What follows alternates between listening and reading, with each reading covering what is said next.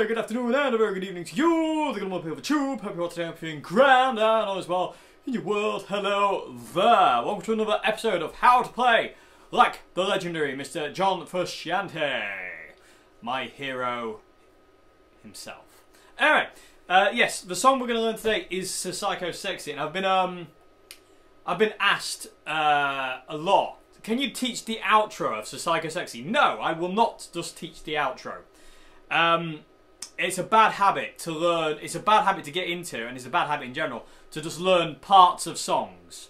You will learn the whole song, its entirety. You will learn more, and you'll progress as a player more that way. Because one day you might get asked to play the whole song, and you might not know it, and then you're in trouble. Trust me, been there. Oh, do you know how to play this song? Yeah, I do. You play one bit, and they're like, do you know the rest? No. So, it's always important to learn the whole song front to back, not just the bit you like. So, not just the solo, just because, not this, that, and the other. Learn the whole song. It's really important. So, I'm going to teach the whole thing today, front to back.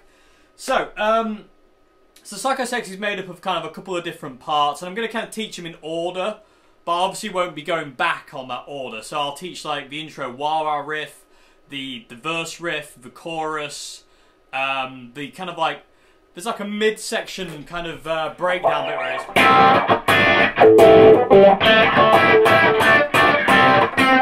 that bit. So I'll be teaching that bit. So it'll go intro, wah-wah riff, verse, chorus, interlude. I'll call it the interlude. And then there's like a middle section where everything calms down and goes really quiet. Then I'll teach that bit, and then we'll talk about the outro at the end. Because the outro is... the outro is actually the most complex part. There's a lot of Jimi Hendrix in the outro, a lot of Jimmy isms, I'm going to call them, that appear in the outro. So yes, I won't be teaching just the outro of it, So Psycho Sexy, like people asked. I will be teaching the whole thing because, like I say, it's important to learn full songs. Don't just learn bits. It's really not good. It's a bad habit, to be honest with you. It's a very, very bad habit for a guitarist to get into. You want to be learning full songs. So, without further ado, let's talk about Sir Psycho Sexy. Before we get into teaching, let's talk about the setup John mainly uses for this song. Okay, so, another bit of hair falling out there. Goodbye, my friend. Anyway, yes, it's mainly, about 90% of the song is bridge single coil pickup. John only uses the neck pickup for the outro. He only switches to the neck for the outro. 90% of the song, all the verses, the chorus, the interlude, and the quiet bit are all on your bridge pickup. So that's the pickup we'll be using mostly, but the outro will be on the neck pickup, and we'll, you know, that's that. So you know, you don't have to switch to your neck until the end. It's a standard kind of John-esque kind of sound. It's clean but not clean. The live version is a lot more distorted than the album version. The album version is actually really clean and compressed. And it also has chorus on it in the album version, which I'm not going to use today. It was a DoD chorus as well. It wasn't his CE1 chorus. It was the CE1 was broken at that point in time, so he used the DoD chorus. And it's a lot more subtle than the CE1. It's a lot more subtle. So John's clean tone on the Bug Sugar Sex Magic album is a lot cleaner and more compressed, but it's still got a little bit of grit to it, and it's all in parts. They recorded it all in parts. So the verse part that goes, that bit is a different part to the chorus, and so on and so forth. They're all different guitar tones. It was just layered, basically. And all Blood Sugar Sex Magic, and you know, I'm pretty sure, and I've been told it was recorded to a click, and you can kind of hear that in it. It's very, very uniform. Okay, so the tone you're going for, it wants to be really a fair, you know, your standard kind of John tone, not clean, not too distorted, but you know, quite gritty. You know, not horrifically kind of like, you know, massively distorted, not clean, not clean and like heavily kind of like compressed. Really, you won't get away with some of the bits you need to use, like the wah wah. Okay, so that's the sound you'll be going for. John only uses one pedal really in this entire song, and it's the Ibanez WH10. That's all he uses, just for...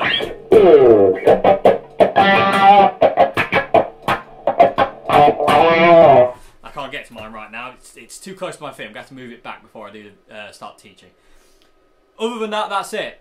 So it's a cleanish, you know, standard kind of John tone. The only pedal that you're going to use is the Ibanez wah, unless you want to add a chorus on top as well, but it's not necessary. John never used the chorus live. It was only on the album version, and even then, it's not on throughout the entire song. It's only on in parts. It's only on in that verse part. It's only really that where the chorus is on. The rest of it, it's not really there, including the outro. So, without further ado, cleanish tone, bridge pickup mostly, net pickup for the outro, WH10 wah wah for the wah wah parts, obviously, and that's it. That's all we're gonna do. It's very, very simple of what John's actually doing. And the parts are fairly straightforward apart from the outro, which is quite in-depth. Okay, so without further ado, let's move the camera in, move my pedal board out of the way so I can actually get to my wah-wah, and let's get to teaching Sir Psycho Sexy. It's one of the coolest titles for a song ever, and it's one of the coolest songs ever.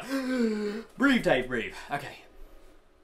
Okie dokie, so let's get to part 1 of Sir Psycho Sexy, which is kind of the intro, kind of wah-wah riff, and it also comes back in after the kind of interlude section.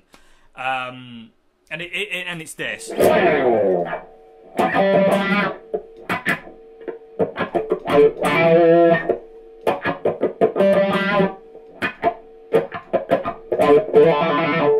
Okay, so that's the first riff. So what we're doing really is quite simple. You don't have to start with a slide, but it sounds cooler, and John always did it live. It was really cool. So basically all you're doing is just sliding down your low E string, like that, and basically just increasing the wah, so it's like, wow, like that. So that's all what's going on there. And it just sounds really cool.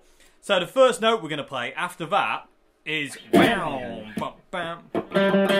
is this note here. It's a G note, and it's on the 5th fret on the D string. And it's that. So it's... Okay, so it's that G note there, 5th fret D string, in that rhythm. Da-na-na. And what you're doing with the wah-wah is you're gradually increasing it. So it's wah-wah-wah, wah-wah-wah, like that. So, and you're also doing these kind of muted strums before, which you don't have to do. John would do it. John does it every now and again. It's a thing you don't have to do. The actual album version is a lot cleaner. He doesn't do it at all. He just comes in going.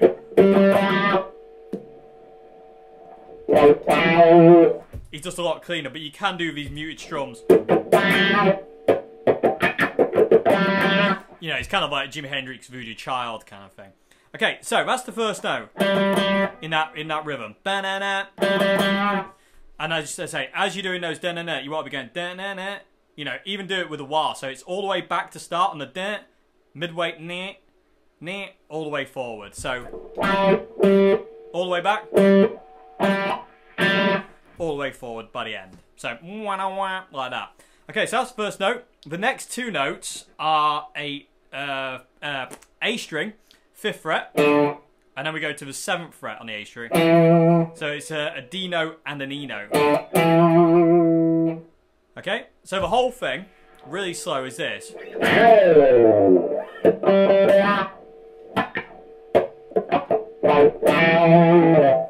Okay, so it's fairly simple. Let me do it without the wah wah. It might be a bit easier to hear. So it's.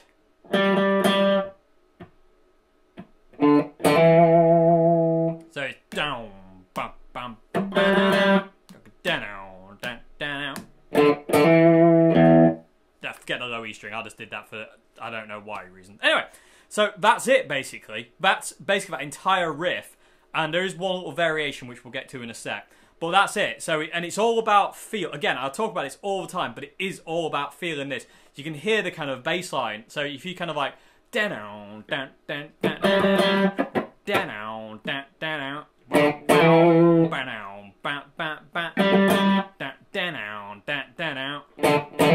you know what I mean? So you can hear that, you know, you can hear the bass, and you've got to lock in with that bass feel, Flea's feel, basically. You've got to really lock in with that and really kind of get the rhythm right. Okay, and the only variation on this riff is when John does this. Again, which is a very Jimi Hendrix thing to do. And all you're doing is basically hammering on and pulling off between the 5th fret on the A string and the 7th fret on the A string. Like that. So the whole thing, the intro is...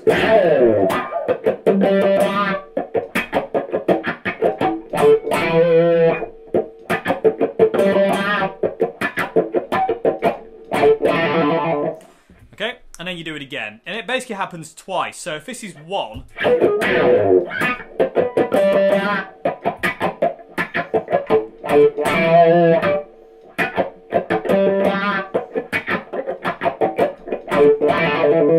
That's 1. It only happens 1 more time after that. So it's basically, you know, 4 times, if you will. 1, you play this note twice, and then you play these kind of notes twice, if that makes any sense. Hopefully that makes sense. But you can hear it in the song anyway. You can kind of like, you know, if you listen to the song, you'll get where it's going and when it changes and all that malarko. So, is it malarkey, Dave? No, it's not. You're an idiot. Okay, moving along. Okay, so out of this part, when Anthony starts singing, you're still doing this bit. But after that, we come into the main kind of rhythm of the verse. And the main rhythm of the verse is quite... It's not as easy as it appears.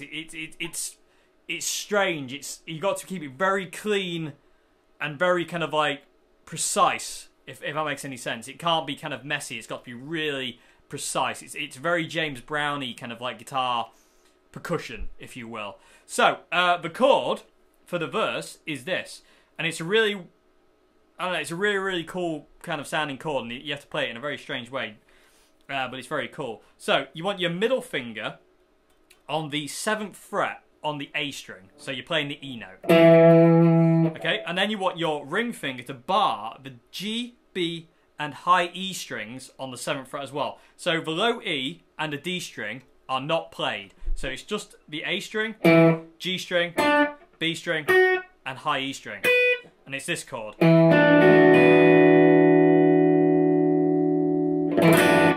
Okay? So that's the chord we're after in the verse. So coming out of this bit,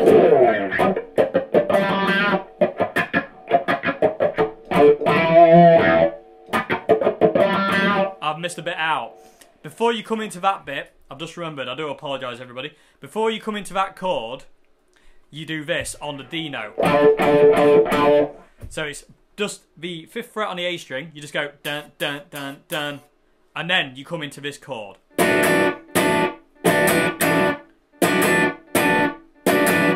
Okay, and that's the rhythm of it. You've got to be so clean with it. And again, you've got to lock in to Chad and to Flea. You've got to really listen to them. You can't just go like willy-nilly off on one. You've really got to listen to the groove that the bass and the drums are doing to lock in. Otherwise, it won't work. It won't lock, and it won't sound right, and it won't feel right. And it's quite difficult. It's not as simple as it appears. It really isn't. So this is the rhythm that you want to be doing. So after the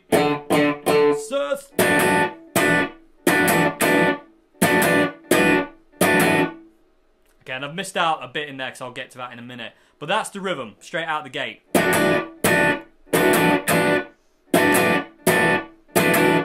Okay, so I'll try and do it really slow.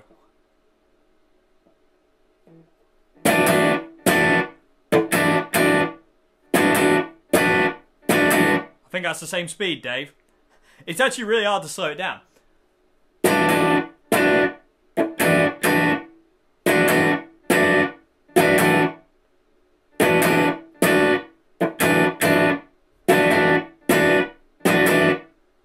Okay? So hopefully you can kind of hear what's going on there. So basically the whole thing so far up to this point is you get the intro.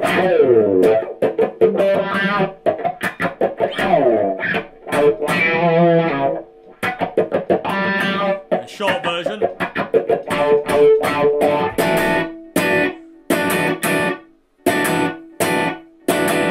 So when Anthony sings Psycho Sexy That Is Me, that's when you go into this part here.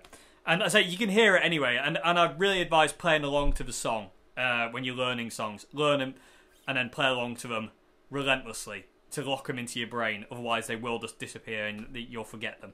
Okay, so after this part,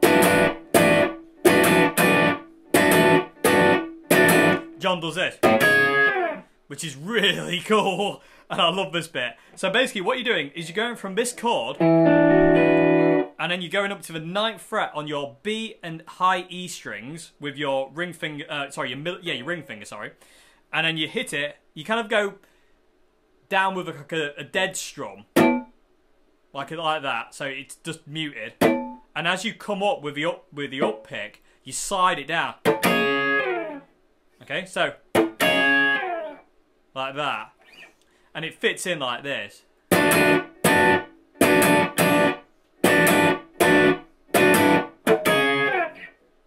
Okay? Let's try to do it one more time.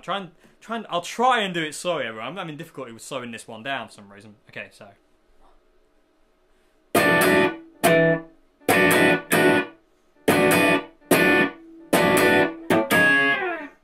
Okay, one more time, just for look.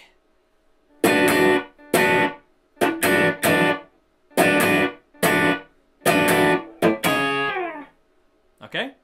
So you kind of hear that fits in. And again, it's not as simple as it appears. It's got to be so clean and precise, and you've got to be really careful not to kind of be going like...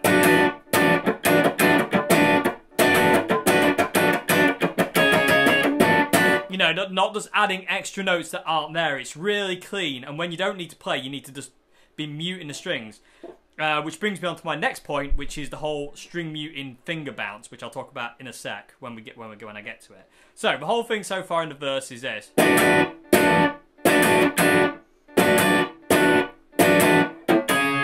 Okay, so that's the verse predominantly.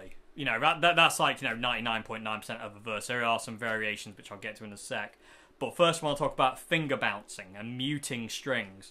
So basically what you're doing, when you want this chord, you want to be, well, when you don't want it, you want your fingers just resting on the strings. So it's just dead.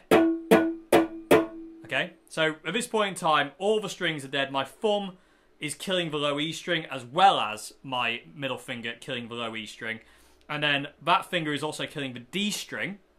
And then my middle finger is basically killing the G, B, and E. It's not pressing down enough to get the harmonics. It's just, and it's in the middle of the fret, which is where it wants to be. Yeah, just like you were fretting the chord.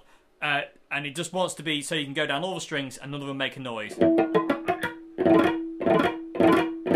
Okay? And what you're doing is, basically, when you want the chord, you just press it down. When you don't want it, you just lift it off. And you want to bounce your fingers. So every time you hit,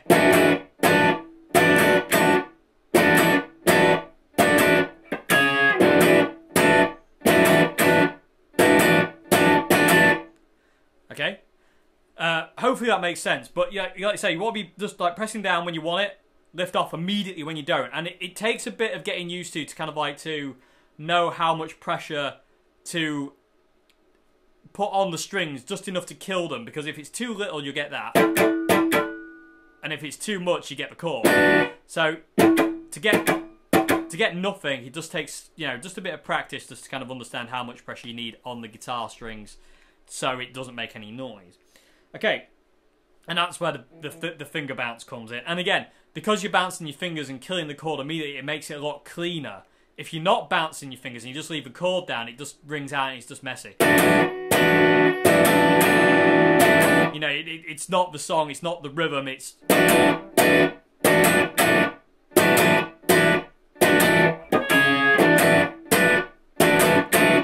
Okay? So, and again, it's not as easy as it appears. It really isn't. There's actually quite a lot of discipline in doing that as well, and creating that rhythm and killing it dead when you're not playing and not overplaying. Because as guitarists, we like to overplay. And it's just our little curse, basically. Guitarist curse is to want to overplay and add things that aren't there. Okay, so that's the rhythm, that's the finger bounce, that's the kind of muted technique that John's using in this song to kind of create that rhythm, that percussive rhythm sound that's really clean and, you know, precise. Okay, so we've got the intro, we've got the main verse. Let's talk about verse variation riffs now. Okay, so verse variation is quite, again, fairly simple. He's just doing this. And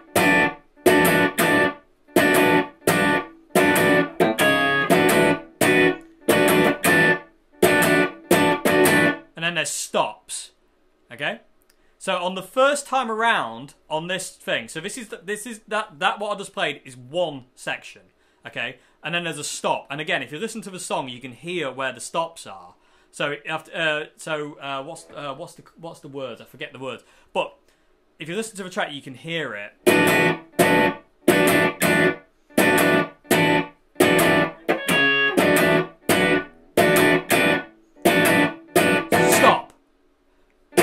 Second part.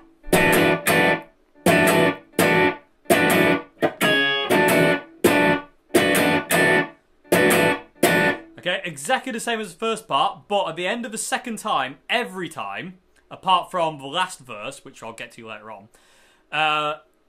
John does this. Well, John, Flea, and Chad all do this. Okay, so it's just your D note on the 5th fret on your A string going da, da, da, da. And again, you're doing the same thing again with the muted technique. You're bouncing that finger, so it's really staccato-y. Bum, bum, bum, bum. It's not... It's... Okay? So, first time is this.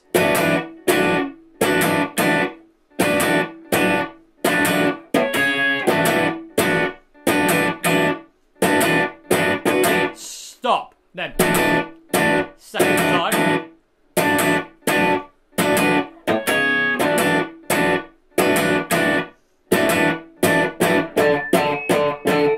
Third time.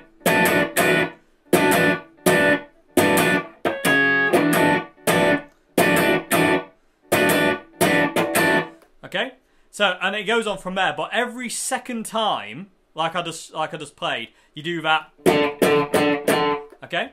Apart from the last verse before the outro, because the second time is the intro to the outro. If that makes any sense. So basically, on the last verse, you go around once, and it's exactly the same as normal. The second time around, when you come to the instead of doing that, you go into the into the outro. Okay, so.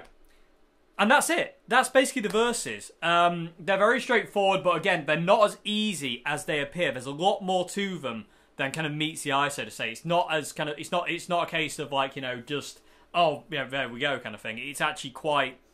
There's actually a fair amount of discipline in what it does. So the whole thing so far, abridged, if you will, just really, really quick from intro to kind of like where we are so far, which is the kind of start of the chorus. The yeah, like that. Is this.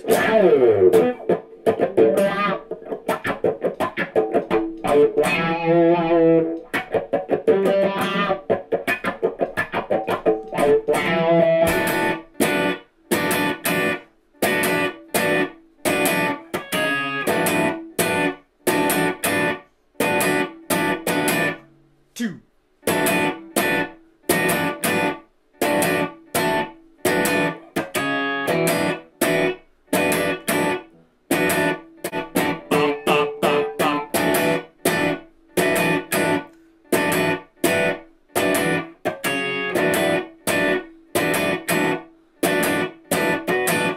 Okay, so now we're coming into the chorus, and the chorus has got one of the coolest guitar parts in the world.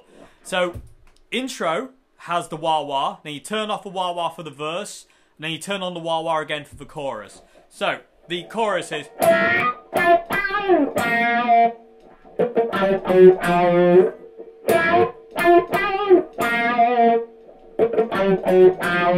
Okay, and it just sounds really cool. I've just noticed I'm peeking the camera out a bit with my guitar volume.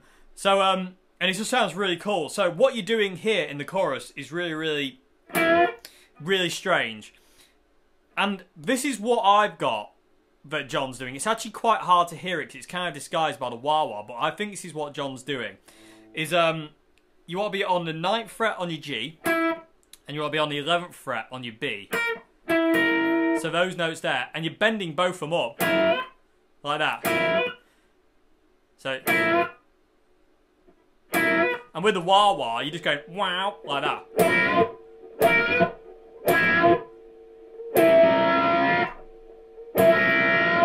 And it's just really quick. Okay?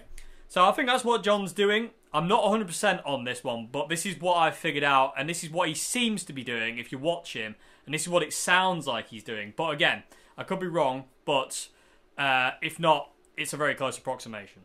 So, this is the only bit of the song I am not 100% sure on, everybody. So, let it be known for other lands. Okay, so, but like I said, it's just...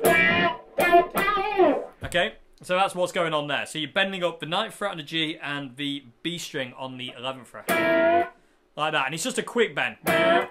And they don't really have to be bent to any kind of pitch. It's just a noise more than anything, especially with the wah-wah engagement. Yeah, it's just wow. It's a lot like the it's a lot like Yertle the Turtle in a way. Okay, but that's another song for another occasion. So after the, you go to the 10th fret on the G, and then you go to the 12th fret on the G, and then you go to the 3rd fret on the G, and then you go to 5th fret on the D, 4th fret D, and then 3rd fret D. Okay, so the whole thing really slow is this.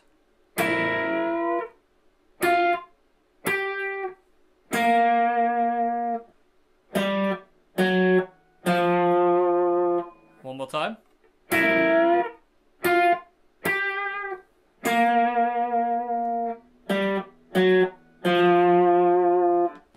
Okay, and with a wah-wah, it wants to sound like this.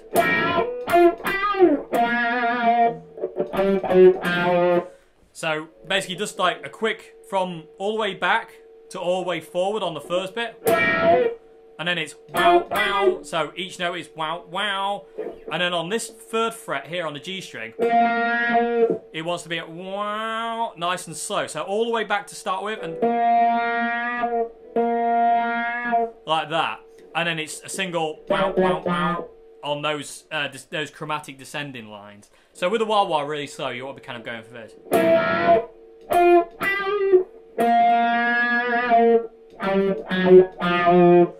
Okay, and that's the whole chorus basically, and it ends with just this. And you just end on the 3rd fret on the G string, doing a basically and just holding it on, and then you're back into verse 2. Okay, so far the whole thing really condensed is this.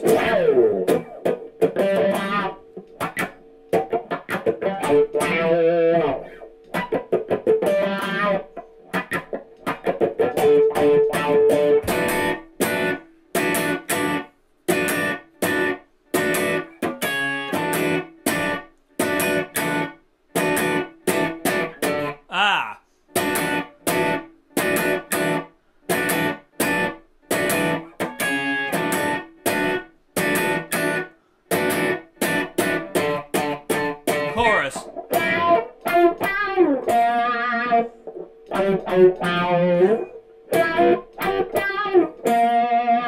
And that's the end of the chorus. Forget that D note, that was me messing up, and also that bit there. But yeah, so that's the whole thing so far. It's quite simple, but not easy, if that makes any sense. It's very simple in what it is, but it's not easy in what it is, because there's so much groove and feel to the song. It's quite hard to nail that. Is quite hard to lock in straight away.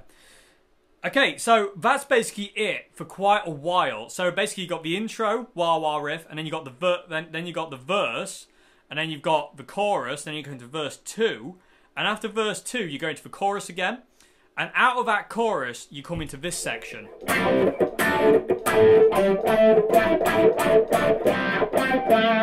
Which is kind of like, it's kind of like an interlude really. It's not really a solo, it's just kind of like an interlude-y bit in the song. It's just kind of like, it's like a middle, if you will. Okay, so this section is really, really cool. Again, it incorporates that kind of bouncing of the fingers thing to make it really clean and precise. So the first chord we want to be going for, it's mainly all triads. Well, it is all triads, should I say, apart from the end. Is this. So you want to be barring the D, the 5th fret on the D, G, and B. So that's the first chord. Second chord, we move that shape up to the 7th fret. Okay, so bow, bow. And then the next chord is this. Okay, so basically, it's like a kind of D in a way. Your first finger is on the 7th fret on the D. Your middle finger is on the 8th fret on the B. And then your ring finger is on the 9th fret on the G. Okay, so it's...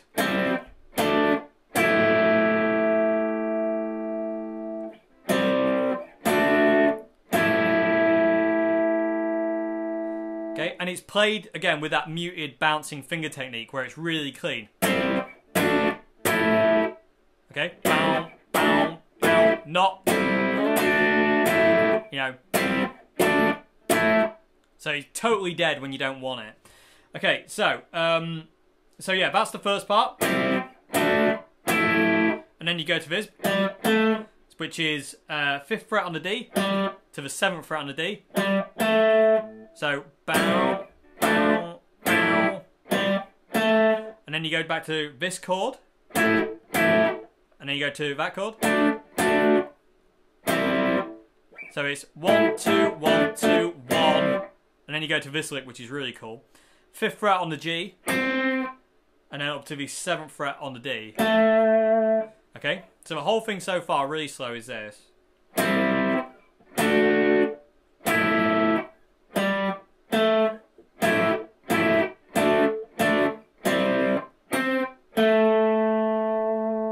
Okay?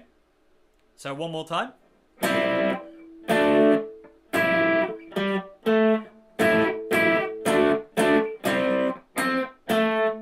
Okay? And you kind of feel the rhythm of it, you know, at any kind of speed. It's like a...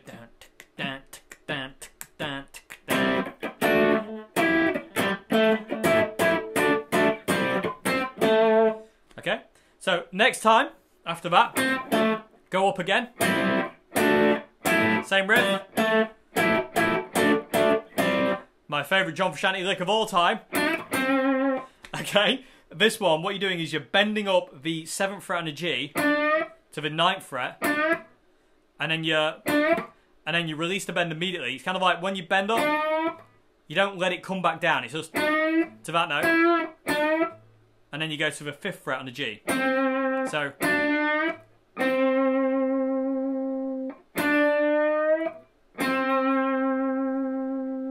Okay, so the whole thing so far, really slow. I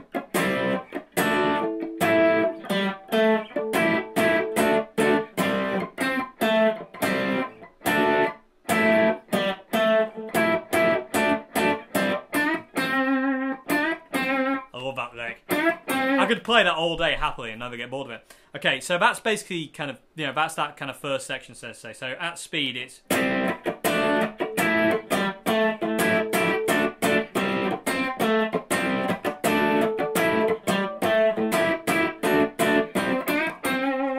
Okay, and I'm putting these extra strums in just to keep time. He doesn't actually do that, John doesn't. John actually plays it like...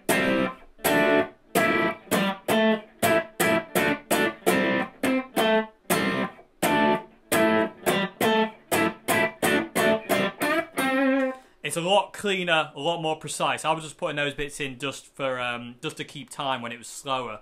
It's quite hard to do. So yeah, just bear that in mind. There isn't those extra strums. It's clean, again, using that muted bouncing finger technique, and that's what's going on there. Okay, so after you go again.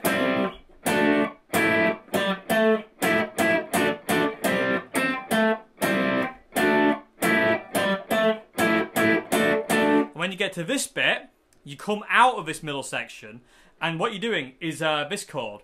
So, like the main verse chord that you've got, where you've got the A, G, B, and E strings going, you're doing that shape exactly the same on the 5th fret this time. So your middle finger is on the 5th fret on the A string, and then your ring finger is barring the G, B, and E strings on the 5th fret.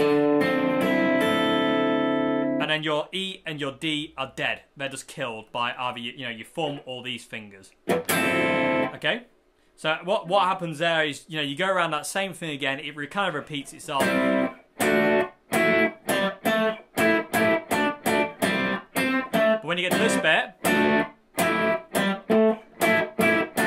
when you get to that chord there, bam, bam, on the...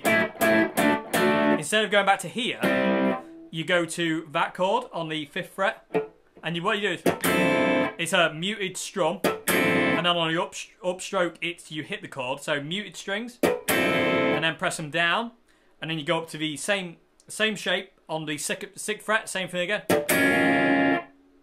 like that, and then you end up with just a low E string. Okay, so out of that bit.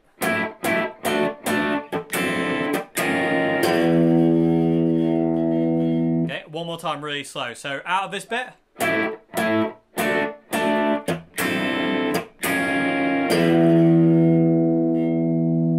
and that's it. That's that midsection. So the whole middle section is like, oh, and it's done with a wah wah as well. The whole midsection is like this.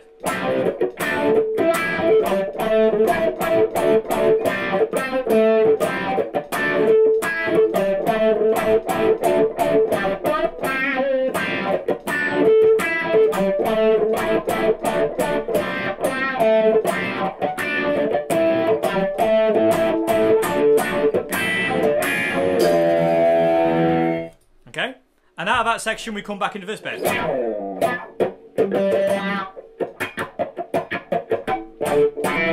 Okay, and then we're back into that riff. Okay, so next part, let's move along. So after that kind of like intro riff again, if you will, that bit, we come into this quiet kind of breakdown bit almost, where it's really, everything's really subdued, everything's kind of pulled back and really calm all of a sudden. It's really, really cool. And it get into that bit like this.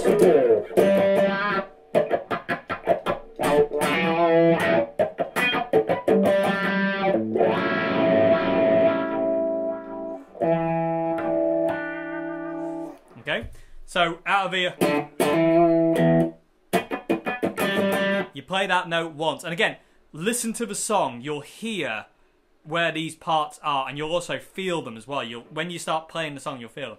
So you go on that G note, the 5th fret on the D string, and then you go to this A chord, which is like a weird kind of, I don't know what these chords are, so I don't know what they are. Someone else will have to tell you what they are. I just know that's what they are, if that makes any sense.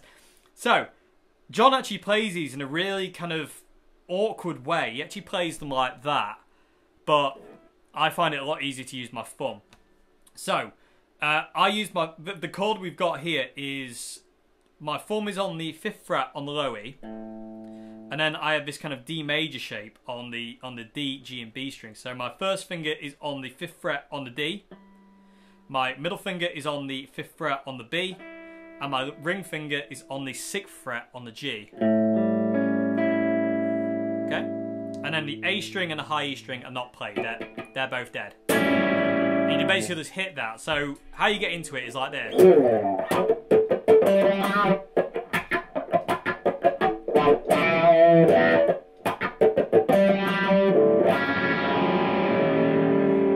And what you want to do, as soon as you hit that chord, is start turning your volume down to lower the gain down, because it needs to be quiet. And you see John doing it live. He immediately goes to his volume control once he hits that A, because it lowers the intensity and brings the dynamic down. So instead of just kind of like hitting that A and it just being like this, he actually does this. And you can hear everything just go down to that next level. Okay. Okay, so that's how we get into that bit. And then the midsection chords are this. So it's an E, kind of 7, if you will. So first finger wants to be on the 7th fret on the A. I'll turn the wah wah off, Dave. Yeah, 7th fret on the A string. Then your middle finger wants to be on the 7th fret on the G. And then your ring finger wants to be on the B string on the 8th fret. Okay, so that's the first chord. And I'll talk about the tapped harmonic technique in a sec. But these are the chords we want to be doing in this kind of like, you know, the bring down section. So this is the first chord, the E. Does 3 notes. The D, E, and high E are not played. It's just those 3 strings. Okay, so that's the first chord. The next chord is a B, and it's the same chord as the kind of the A chord, so to say. Thumb over the top. I'll teach John's way in a sec. But thumb over the top on the 7th fret on the low E. And then you got your first finger on the 7th fret on the D, ring finger on the 7th fret on the B, and middle finger on the 7th fret on the B, and your ring finger on the 8th fret on the G. And they are gorgeous chords together. So the E, and then the B. Okay. So that's the first 2 chords of this quiet down section. And again, I don't want to talk about the technique of how to play these at a point in time. I want to get the chords under your fingers first. So that's the first chord. Then it goes round again.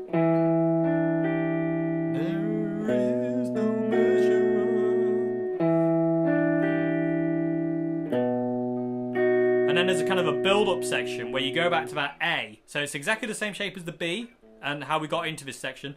And you just kind of go... And then back up to the B. And then back to the E.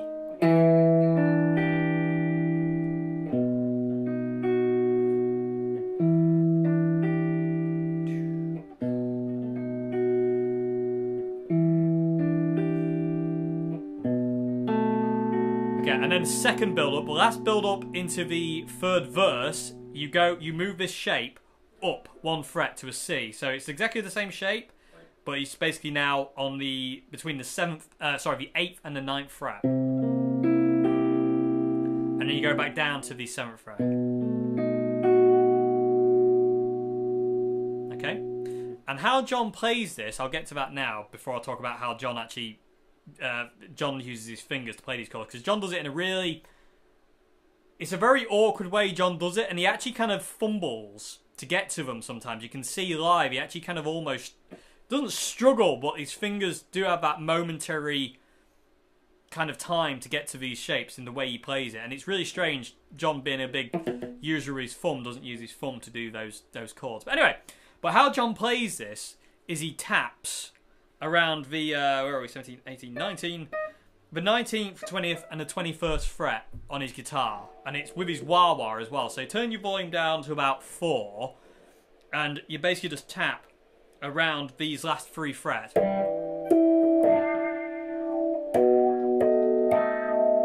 And John actually uses his whole hand, he actually does that. Oh, I do actually think he's just using his middle finger, but it just looks like he's using his whole hand. But he's like this.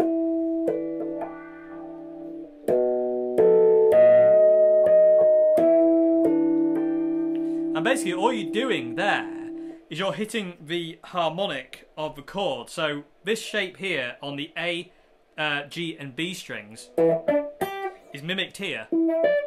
Exactly the same notes, just an octave higher, and you're basically just hitting those notes.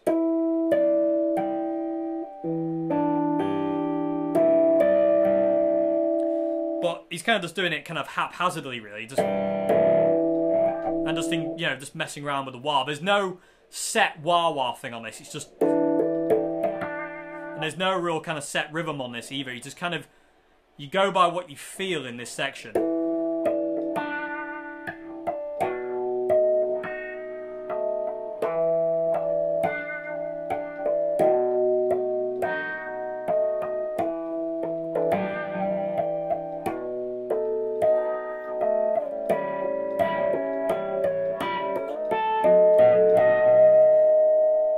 Okay, and that's what's going on there. And again, have your volume down, especially if you've got the Ibanez wah, because the Ibanez wah will kick up the volume, and you don't want this. You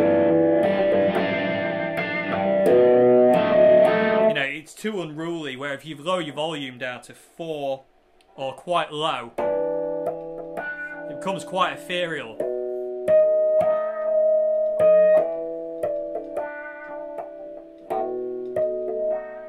Okay. So that's how John's playing this section. You just tap into strings, and you can either get rid of your pick in your finger like that, or you can just put it in your mouth. I don't actually know what John does with his pick. I think he just gets rid of it and then just grabs another one when he needs it. So say off his pick stick on his mic stand.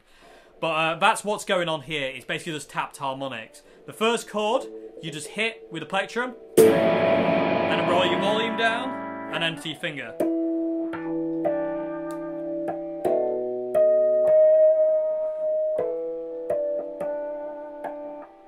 Again, the gentler the better, because it's quiet section.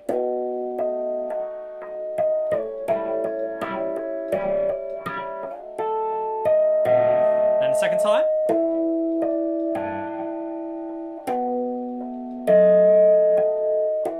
For your love there is no better. That bit. So when we get to this C part, we can start hitting the guitar harder. When you hit that B, roll your volume back up and into the last verse. Which live, John would leave his wah-wah on for, so it would kind of come out of that section and go.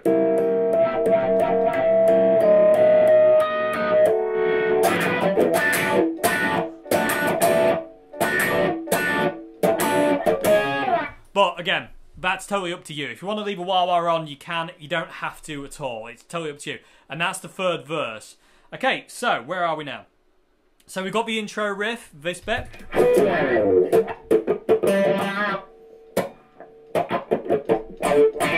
its little variation. Okay, and then you got your verse.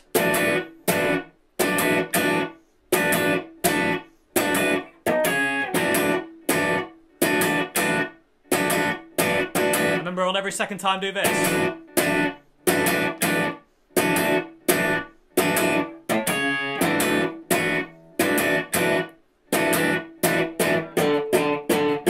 Okay, remember every second time in verse 1 and verse 2, that dun dun dun dun on the second time round.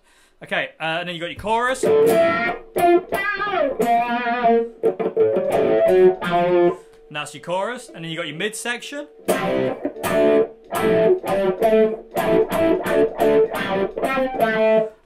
And then back into that bit. And then you got your quiet section.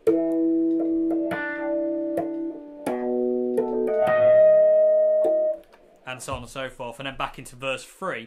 And verse 3 is quite short, and you can hear when it changes, because Anthony sings, what is it?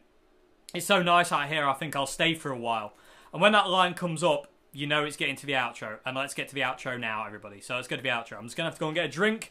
I don't like editing videos, and I don't like doing videos, but I'm going to go and get a drink, so I'm going to drive through. And the outro is the most sought after part of So Psycho Sexy, and it's also the most complex. So give me 1 sec, everybody. I'll be back in but a split second. Okie dokie. So hello again, everybody. So so far we've been on the bridge pickup of either a Telecaster or a Strat, depending on how John felt. I've seen him play it on his 55, I've seen him play it on his 62, and I've seen him play it on his Tele. So you know, as long as it's a single coil, you're okay. As long as you've got 2 pickups, you're okay. Okay, so most of the time we've been on this bridge pickup. It's now time to flick to the neck pickup for the outro. And that kind of works like in that gap. Okay? And it's, you know, you just got that little split second. It's just enough time to go whack, and there you go, you're into neck pickup, and away you go. Okay, so let's go to neck pickup. Let's talk about the chords first. So what are the chords for the outro? The most requested part of this song, everybody, is the outro. So the chords are E minor, which is played down here. So first finger wants to be on the 7th fret on the A. Ring finger wants to be on the 9th fret on the D. Little finger wants to be on the 9th fret on the G. Middle finger wants to be on the 8th fret on the B. And you don't play your E's. So both E strings are not played. And John actually plays with his thumb over and I do, but you don't have to. You can play it like that if you want. So first chord is an E minor. Then we go down chromatically to an E flat major, and John plays it like this. Oh, I didn't talk about the middle section. How John plays those chords. I'll do that at the end.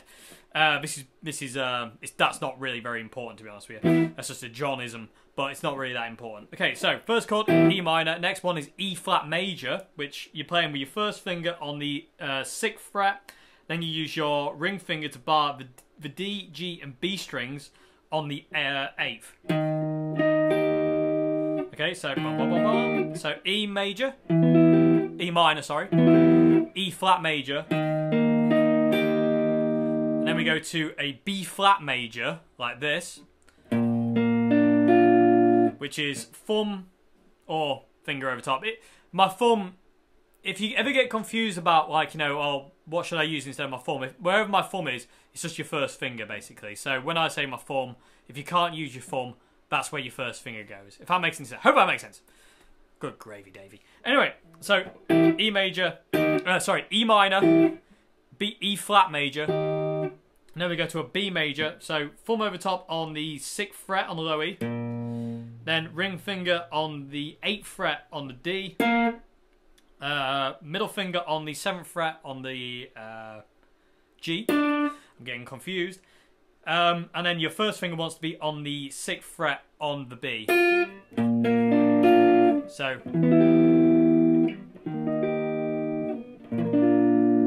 okay. And then we go to a D major. So it's the same shape as that E flat. Yeah, the E flat major. Just moved up now. You basically your first finger is on the 5th fret on the A, and then your ring finger is barring the D, G, and B strings on the 7th, like that. Okay, so E minor, E flat major, B major. I'll do it in normal way, and then D major.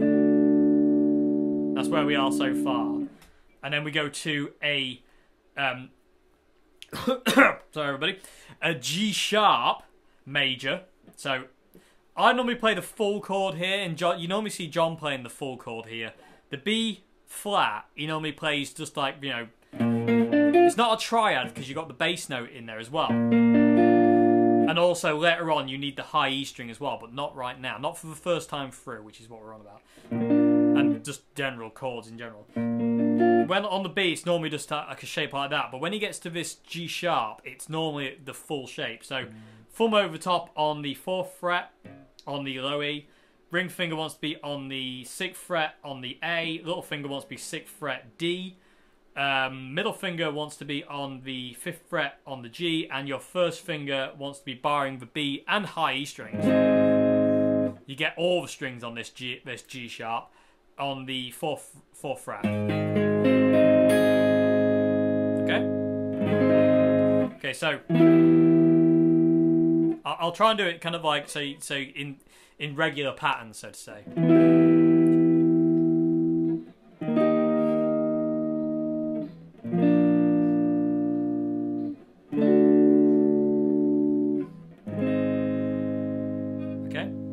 That's where we are so far, and this bit is, and then we go down to this E flat major again.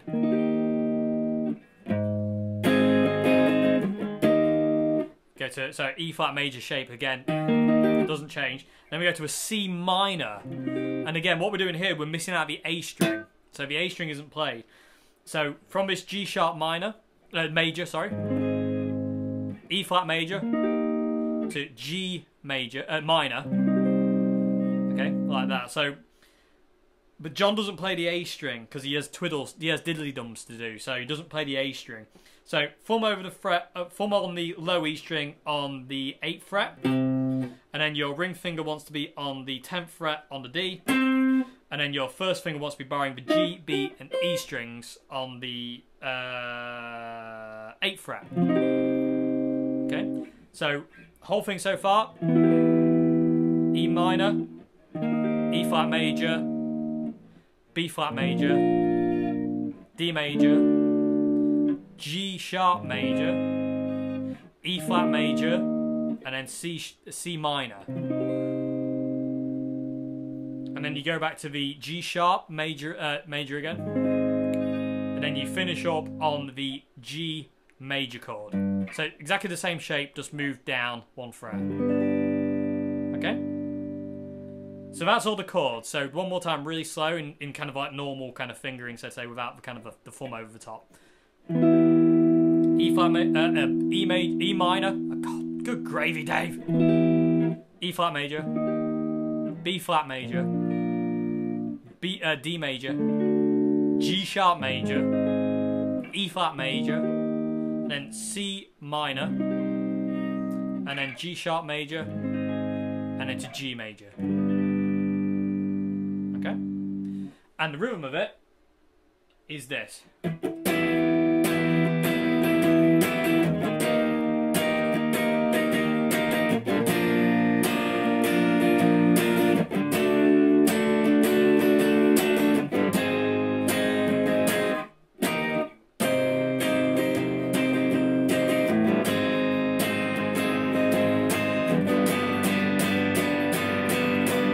Okay? And really slow is like this.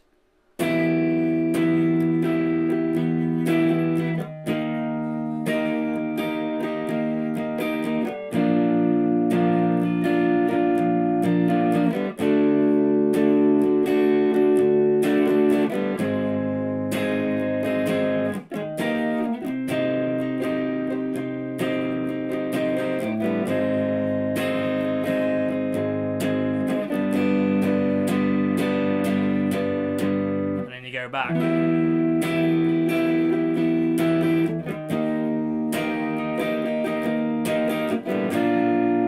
and so on and so forth. And that's basically the whole progression. That's all the outro is. But then we get to the fun part with all the added little bits and pieces, which I'll get to in but a sec. So, so that's it. That's the basic. That's the chord progression. That's the rhythm.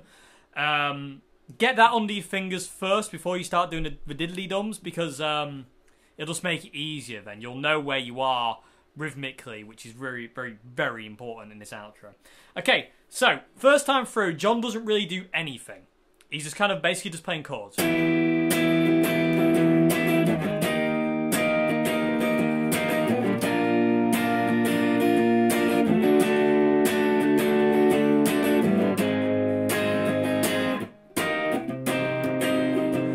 Until the C minor, where you can do this, which is just ridiculously awesome. So when you get to this bit,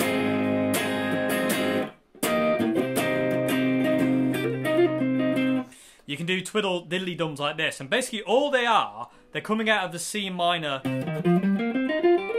pentatonic scale. So what you're doing is you're basically leaving this chord shape down, and the reason John doesn't play the A string is so he can manipulate his fingers to get these diddly dums. If you like that, it's a lot harder to kind of manipulate your fingers. But if you do it like that, your ring finger then becomes the diddly dum finger. Okay, and that diddly dum is just quite simple. It's just a hammer on. You kind of keep that shape in place, and you hammer on the B string. Sorry. From the 8th fret to the 11th fret, and then pull off, and then you do the exact same thing again on the G string between the 8th and the 10th, and then you finish up on the 10th fret on the D string.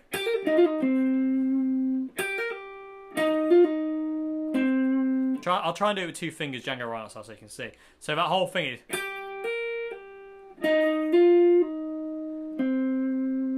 And it fits in like that.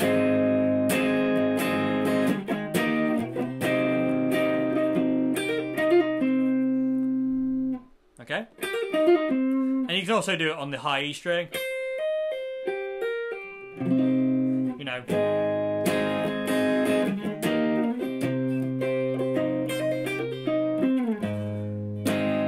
Okay? And what I'll do is I'll try and play some little variations quickly, and hopefully you'll be able to kind of see what I'm doing. So.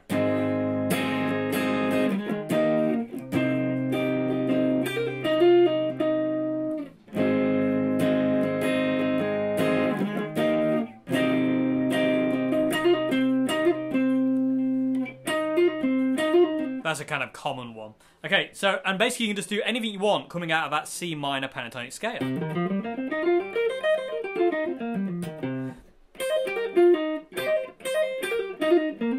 In that diddly-dum pattern, you know, the hammer on and pull off, and then resolve it. Diddly-diddly-dum. Okay, so you can do that over the C minor, and John doesn't really do any. The first time around, John doesn't really do anything until that C minor, so it's kind of like this.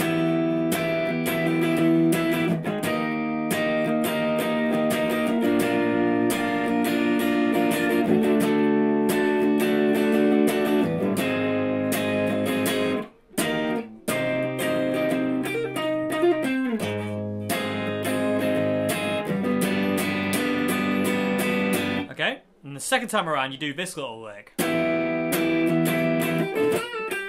which is just ridiculously cool, and you hear it really clearly. So you're basically just playing that E minor, and you're leave your middle finger where it is, and you basically just get rid of a chord, and then you just play that that B string on the 8th fret, and then you go to your 10th fret on the B string. So it's a bend up, and then release, and then you pull off down to the 8th fret on the B. So 8th fret B, 10th fret B, bend up, release, and then pull off to the 8th fret.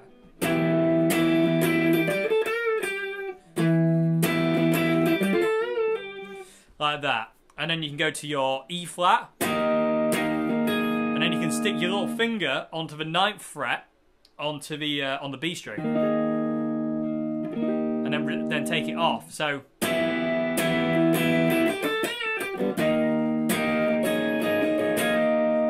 then go to your B, And then you can add diddly dums on this B.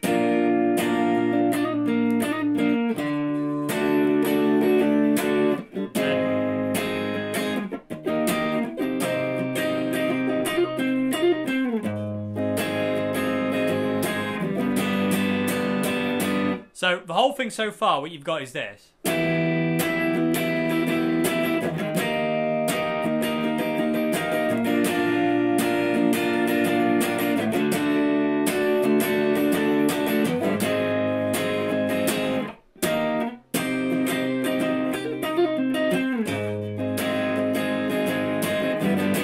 Second time around, adding more diddlies.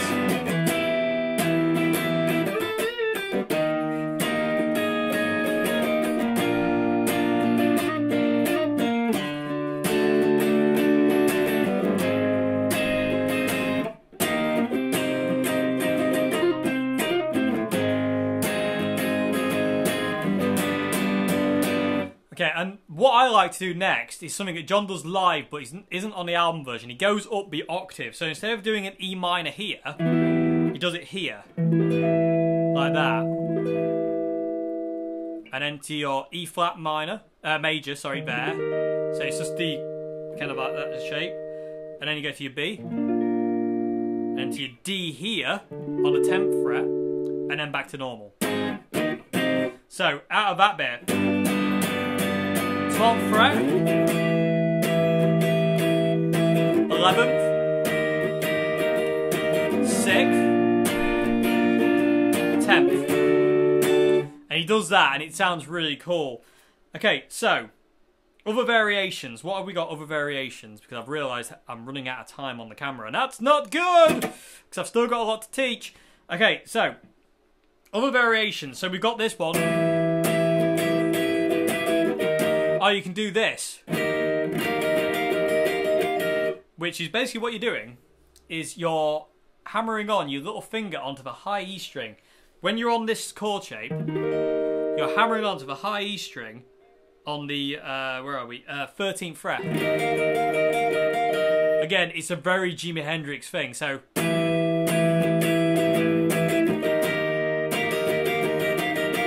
When you go to the B, you can do the same thing. And then on D.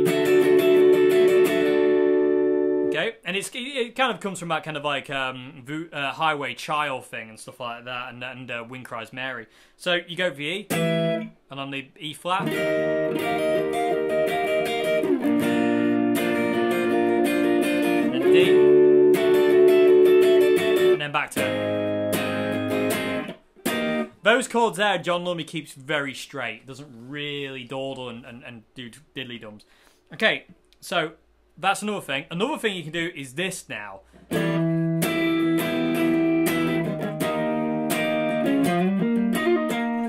Okay, so what you're doing here is you're playing your E flat major, and you're sliding on the 8th fret on the A to the 10th fret on the A.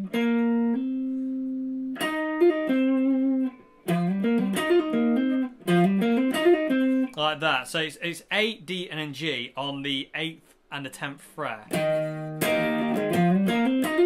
I do it like Django Reinhardt style, hopefully we'll be able to kind of like see what I'm on about. It's really hard to explain these things. I've real difficulty trying to explain these things. So hopefully you'll be able to kind of see what I'm doing. So.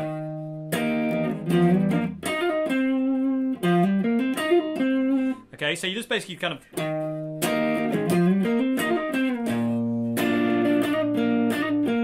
Do the same thing again on the D. Exactly the same pattern as this.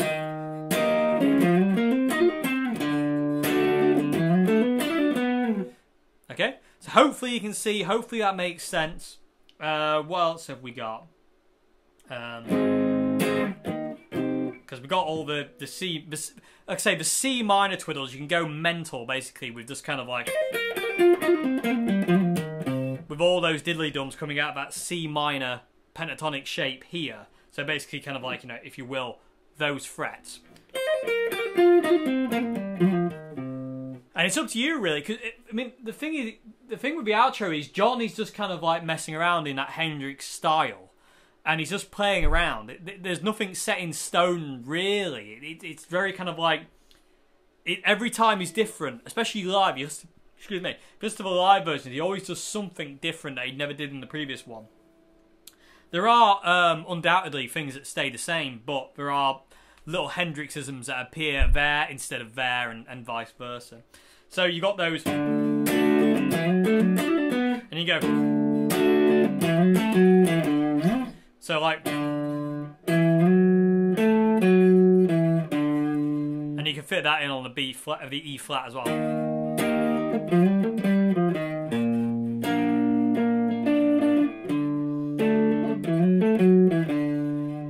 Okay, so you got that one, and you got that one. Okay, and then on this B flat, you can also go like that. You can do that kind of like Pretty Little Ditty thing of walking up on the high E, B, and G string.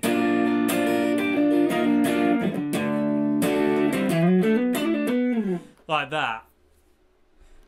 So basically, that's it. You know, and it's kind of free reign to do what you want. John live would normally kind of do 2 times around normal. Like that's once, twice. And then after the second time, he would come up to this higher octave.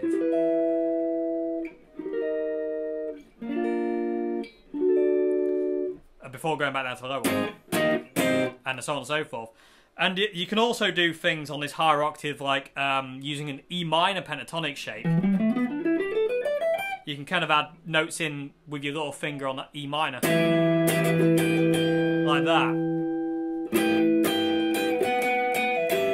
So, that's on the high E string. So that's the 15th and the 14th on the high E. And then you can also add it on the 15th on the B.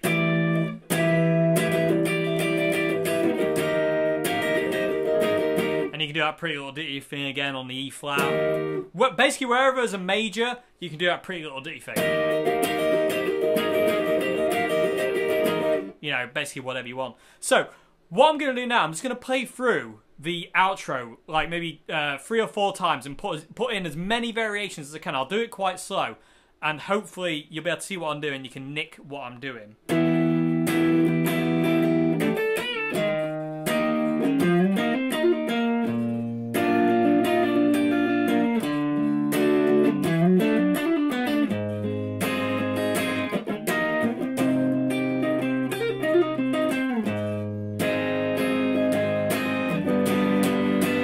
Higher octave.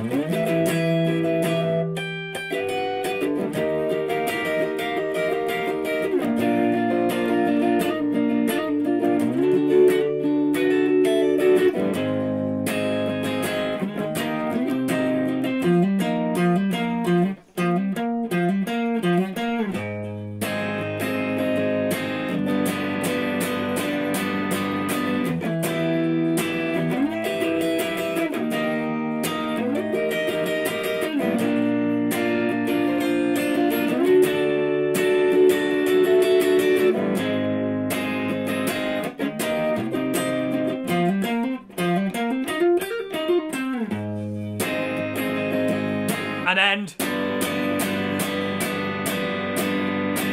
Live, they end it like that. On the album, they go. Ah!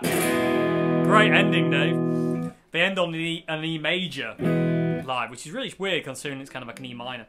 So, that's it. That's the outro. That's the chords. That's the rhythm. That's some of the diddly-dums you could... Well, it's basically all the diddly-dums you can kind of do. You could also do this one, actually. I've just remembered another one. On the B flat.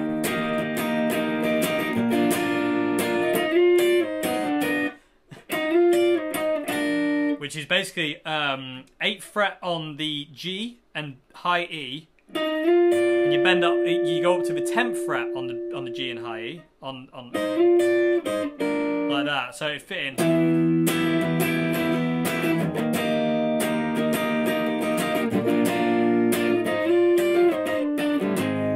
I went to, should have gone to the D, But hopefully you can kind of see, hopefully there's enough there to kind of take away and play around with and just kind of like, you know, just have fun with. Because the outro is the most fun part. It's not as strict as the rest of the song. And the rest of the song where you're on the bridge pickup is very strict. Do this, do it like that, do it clean and staccato-y and precise. The outro you can kind of just play around a bit more. Anyway, yeah, that's it everybody. That's Psycho Sexy in its entirety. So, I do hope this video has been informative for people who wanted to learn the song and the outro. I hope there's enough there for you to kind of going on with, and hope it's been informative. I'm always terrified it's not a very good video and it's rubbish and not informative and a load of rubbish. But I hope you enjoyed this video, everybody. I hope it's kind of made sense. I hope, you know, anything that I forgot to mention you can kind of see and take on. And yeah, thank you very much for watching, everybody. I will see you again for another video. I hope you enjoyed this one. I will see you again. Have a great morning, afternoon, and good evening. Goodbye now.